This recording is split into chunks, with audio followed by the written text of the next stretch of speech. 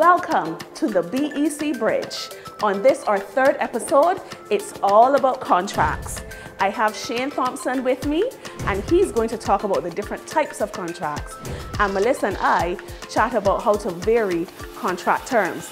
And of course, look out for our funny stories about HR. All this and more as you join us on the BEC Bridge. This episode of the BEC Bridge was recorded at the stunning Portico 1, located at Prospect Beach, St. James. Portico is one of the beautiful villas available in the Sotheby's Realty catalog.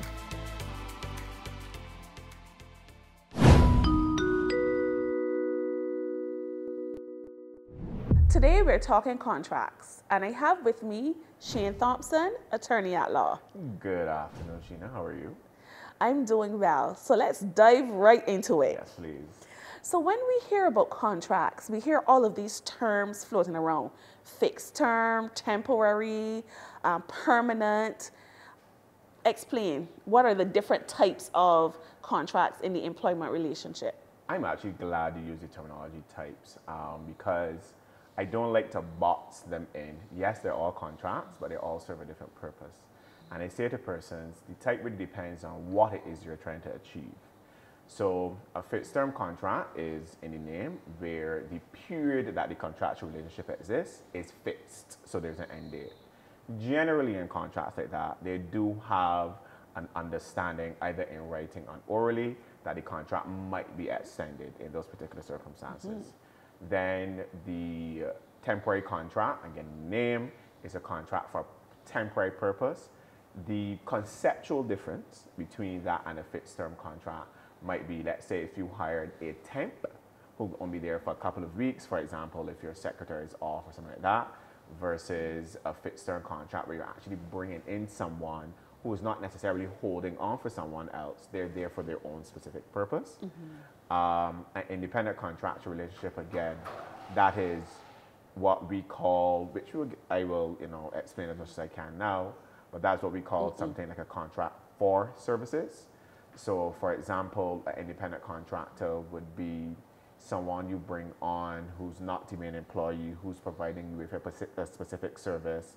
So, for example, an independent contractor, to make it very simply, would be if you hire your contractor to build your house for you, that's a contract for services. He doesn't work for you, he's not an employee, etc.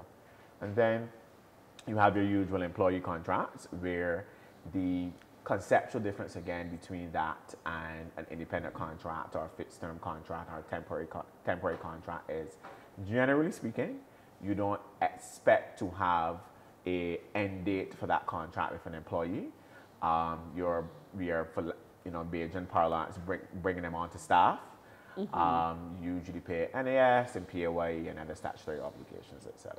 All right, so we're gonna pause here because that's a lot. Yes. And you mentioned something critical there, a contract for services. And y'all lawyers don't make it easy, One little preposition, 2 or 3 letter word makes a huge difference. So we hear contract for services, but then we also see contract of service. Yes. And it's just one word that's different. Yes. Explain that difference for me. Well, first of all, on behalf of my profession, we don't intend to make things difficult. But when you are dealing with, because they say to people all the time, there's no such thing as a legal problem. It is a personal problem that has legal issues. And the reason are legal attendant consequences. And the reason that is important for what we're discussing is because the law really does try to account for as many personal situations as possible.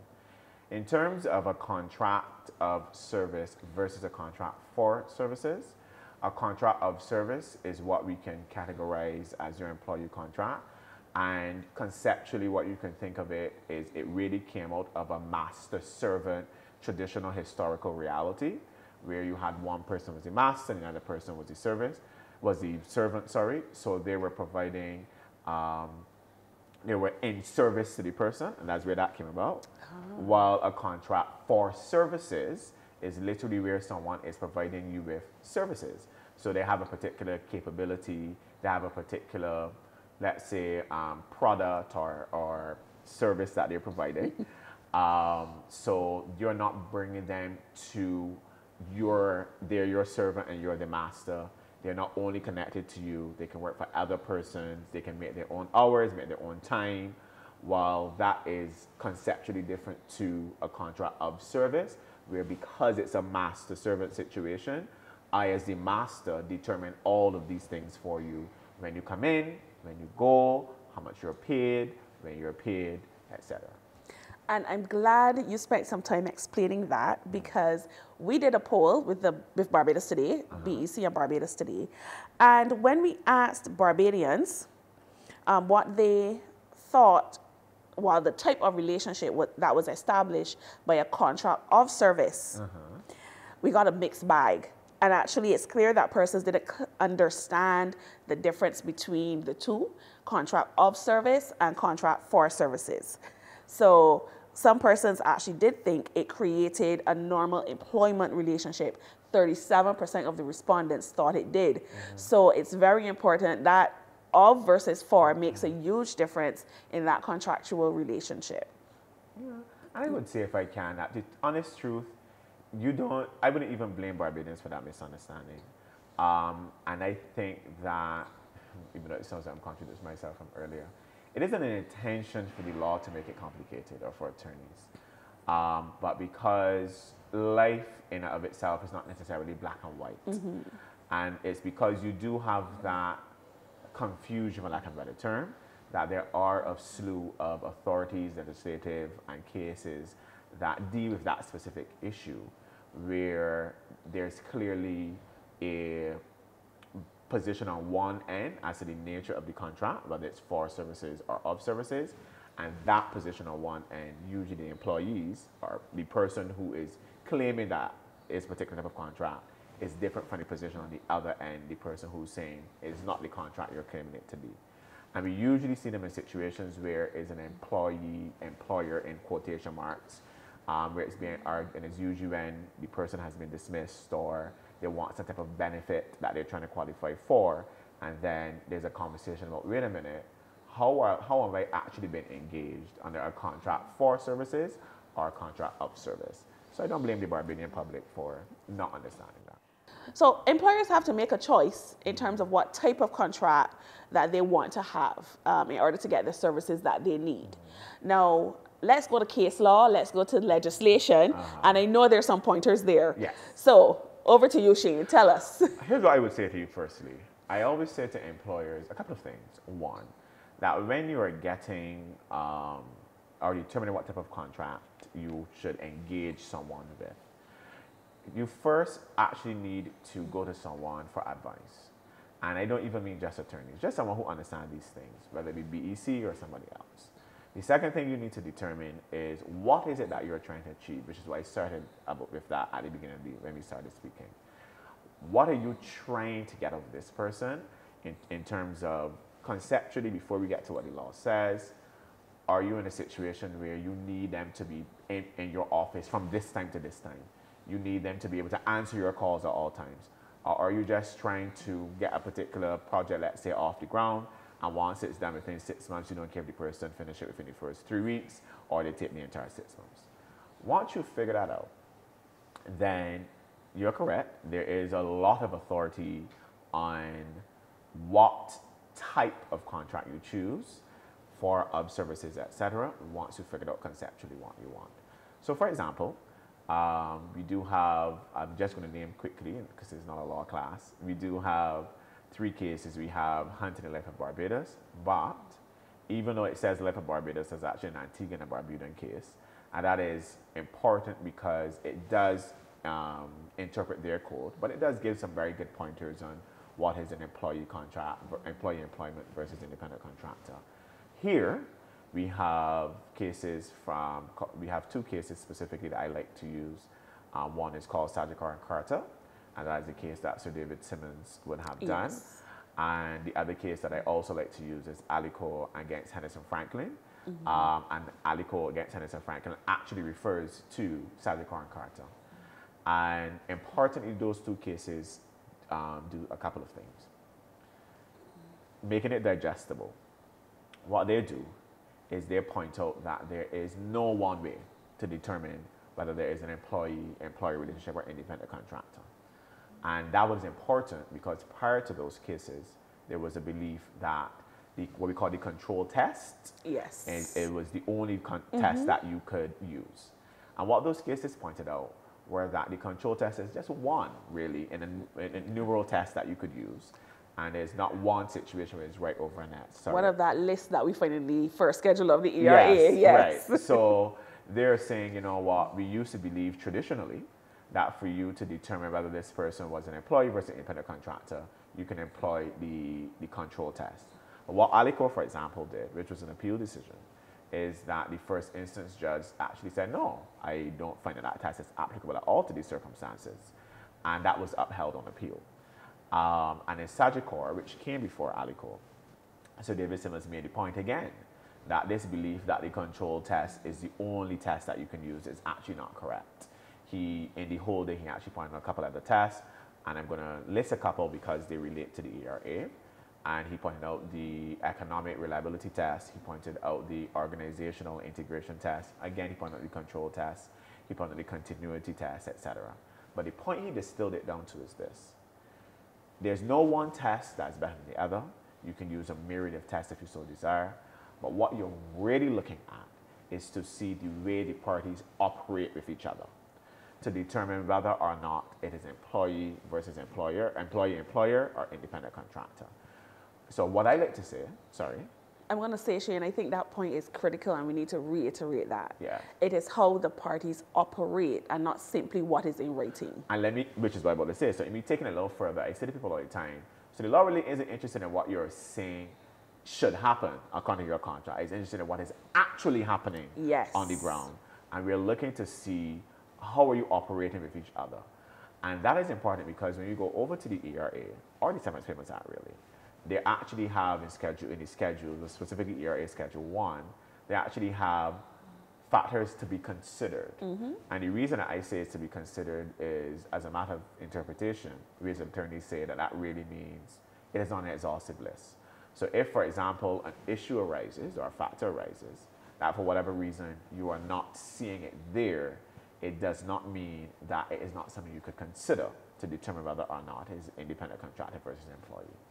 And that situation under the ERA, for example, deals with conceptually, even if not the same wording, what comes under the cases. So things like, am I providing exclusive time to the employer and services? Is it continuous? Are statutory obligations coming out? Am I bringing my own tools? Am I bringing my own tools? Am I hiring persons to assist me? Is there any type of financial risk on my part? Where is the money going? How am I really relating to you? Am I subject to your policies? Have you integrated me into the organization as a matter of necessity to be able to do this job? Can I come and go as I please? Those type of things. And those are really again, factors, not necessarily the test, that help establish whether or not the way the parties deal with each other should be considered employee-employer or independent contractor. And I think this is a very important point because when it comes to the relationship, what you highlighted is that you have to first look at what do you want to establish. How do you envision this person operating within your business or outside of your business and just giving a service? And then you have your contract mirror those expectations. That is correct. And then you won't have those questions of, I have one thing in writing and I operate another way. It's about making sure what you put in writing, because you should put it in writing, that make sure what you have in writing mirrors what actually happens. And I'm so glad you said that because, you and I were talking very casually about it and we were saying that these things only ever become an issue when they become an issue. And before everybody's kind of going along, very casually, like, whether, is independent contractor or employee, it really doesn't matter. Again, my money when the month come, I can live my life, whatever. And that's actually how the cases like Alico and Life of Barbados and Sagicor came about.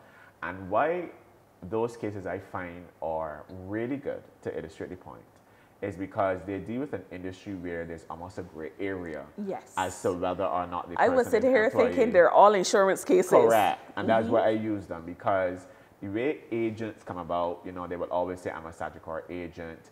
And then in a lot of those cases as well, there was a lot of transitioning back and forth where agent was used in terms of how you were engaged, and then agent was taken out.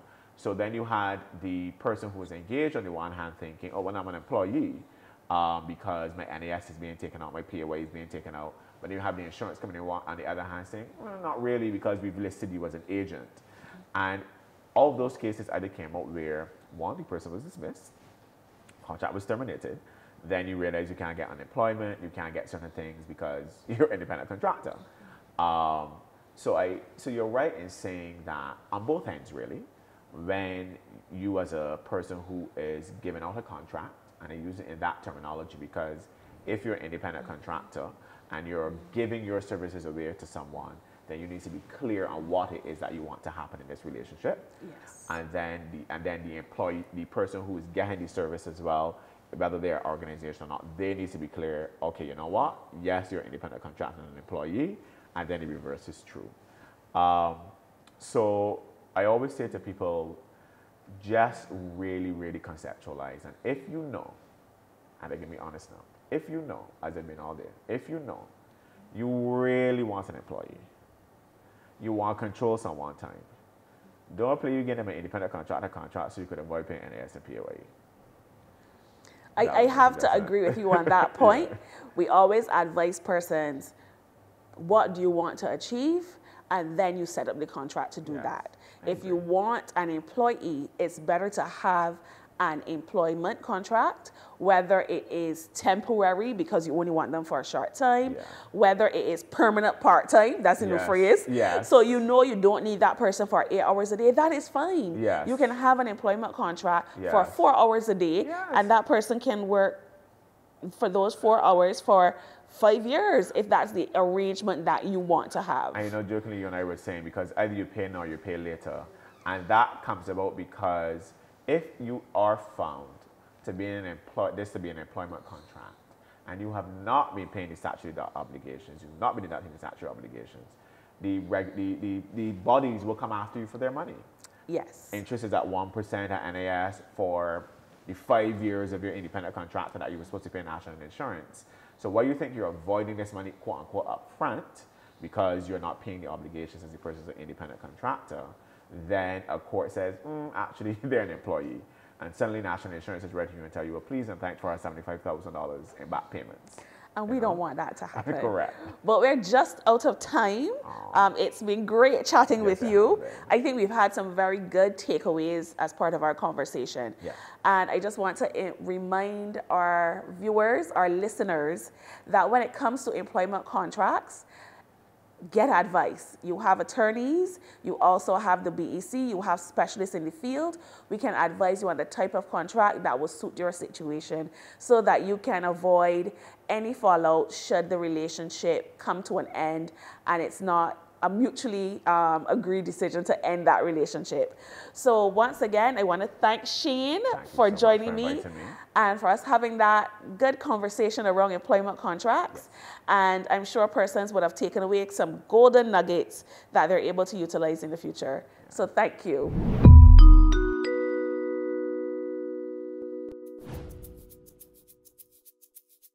This is Nothing Surprises Me.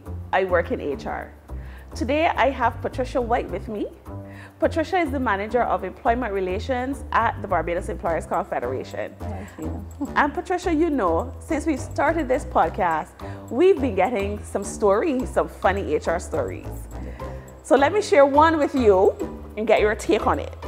So we have a disciplinary hearing is being held, and the representative, an attorney at law, says in the meeting, I am paid to bark, so I'm going to bark, and then proceeds to tell the employee not to respond to any questions.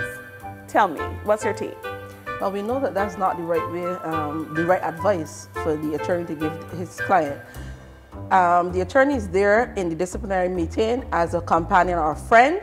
Well, he may be a practicing attorney at law. When he's in the hearing, he's not an attorney, and he should encourage the employee to be as cooperative as possible. Not to be combative, but to provide the employer with as much information as they can to get the case settled as quickly as possible. I completely agree. So tell me, You received any stories? Yes, I certainly did. We had one with a gentleman who was employed for 5 years at a company, and he got through with another job and he resigned. And 2 weeks after, he came back very irate and upset that he was not paid out for the 5 years that he was there. I found that a bit funny. Well, it's true. We have this culture where we believe once you leave a job, you're entitled to money.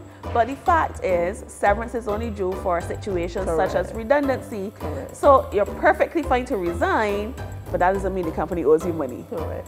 Thank you so much for joining me and for allowing us to have that discussion around those two stories. You're welcome. You know, HR is one of those things where you always get a good story. Yep. So once again, that has been Nothing Surprises Me. I work in HR.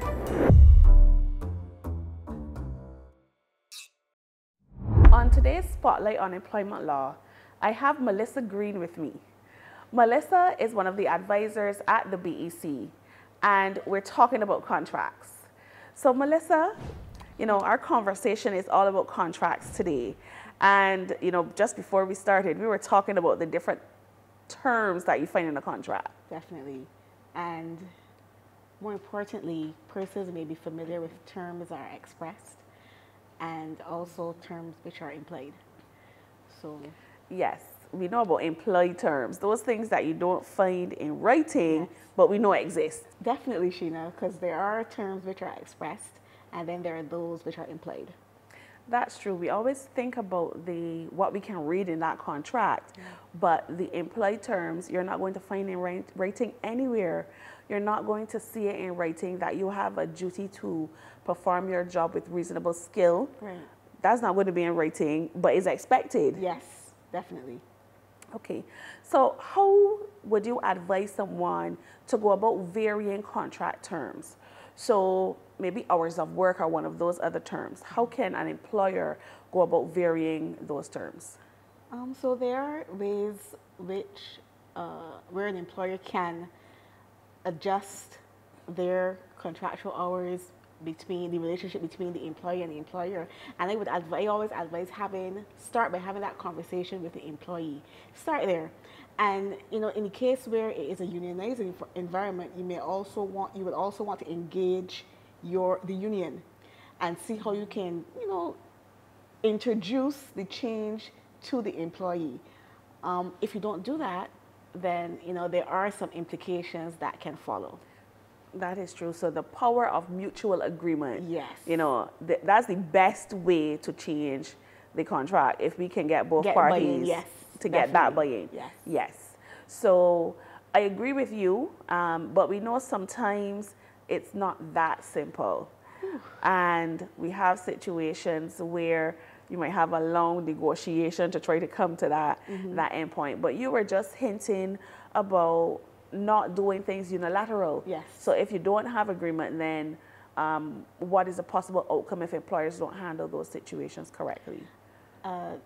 Unfortunately, if you do not handle the situation correctly, employers may be faced with unfair dismissal claims or constructive dismissal, you know, where there is an award. If it is proven that there was indeed an unfair dismissal, it may result in the employer having to pay an award to the employee. Yes. So, you know, at the BEC, we would want employers to avoid that. Yes. So we want to, once again, highlight the power of mutual agreement. So if you want to vary contractual terms, you do that. And then we have the ERA, which tells us, the Employment Rights Act, which reminds persons that they need to have those changes in writing. Yes, those employment particulars are definitely important as you begin your relationship between employee and employer. Yes. So thank you so much, Melissa. You know, we had our discussion around the fact that mutual agreement is necessary, and that if persons need help, you know, they can always reach out to us. Yes. And we will help employers to guide them through if they need to vary those contractual terms. Definitely. Right. Thank you so much. That has been our Spotlight on Employment Law. The BEC is the voice of employers on employment-related matters. We are keen to develop policy that promotes national development. We are actively engaged on various pieces of labor legislation, including the Holiday with Pay Act, the Employment Rights Act, as well as minimum wage legislation. Under our training portfolio is where we share knowledge and information, and Charisse is here to share what's happening in April with you. Coming up in April, we have 2 training sessions. On Tuesday, April 4th, we have Holidays with Pay Act, and on the 18th to 20th, we have a 3-day workshop called the Industrial Relations Academy. So this is going to be giving persons quite some interesting insight into industrial relations. For more information, browse our website at barbadosemployers.com, navigate through our calendar to register for any of these sessions, or feel free to email me at training@barbadosemployers.com. Let me express thanks for all who made this episode of the BEC Bridge possible. And a special thank you to Sheena Thompson, our legal expert. You can find the BEC on Twitter, on Instagram, or on Facebook, or feel free to join and browse our website at barbadosemployers.com. Now turning to the national conversation, we are hearing about inclusion of persons with disabilities into the workforce. We have a new piece of legislation on preventing discrimination in the workforce. Given that, you will want to join me next month as we delve into diversity and inclusion, all as we build connections via the BEC Bridge.